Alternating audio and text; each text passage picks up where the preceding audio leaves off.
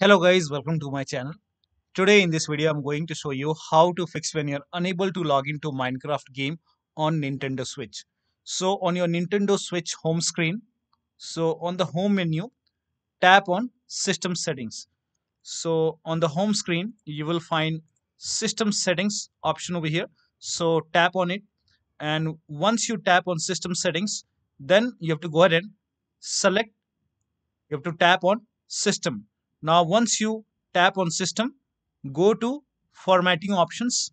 Now under formatting options, here you can see the option which says clear cache. Now before you delete the cache, here you can read delete. Once you delete the cache, it will delete a user saved IDs, password, cookies, browsing history, and other cache website data.